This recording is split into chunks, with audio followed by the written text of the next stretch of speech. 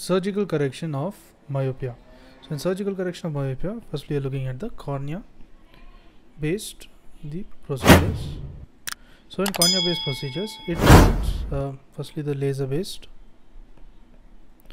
So here it can include the PRK. PRK stands for the photo refractive keratectomy. Next what we see is the LASIK. So LASIK, if you see, it stands for the laser in situ keratomiliosis.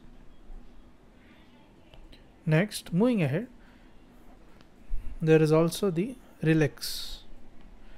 So here the RELEX, it stands for the refractive lenticule extraction. Then there is also SMILE. SMILE here stands for the small incision lenticule extraction. Then there is also the ICRS. ICRS stands for the intracorneal segment implantation. Next, there is also the orthokeratology. Next, there is also the radial keratomy. That's obsolete.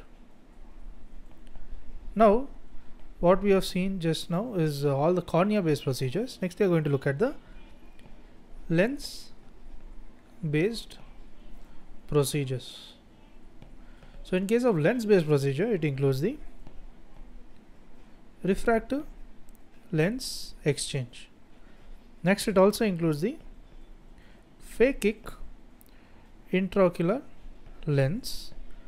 Next, also the clear lens extraction.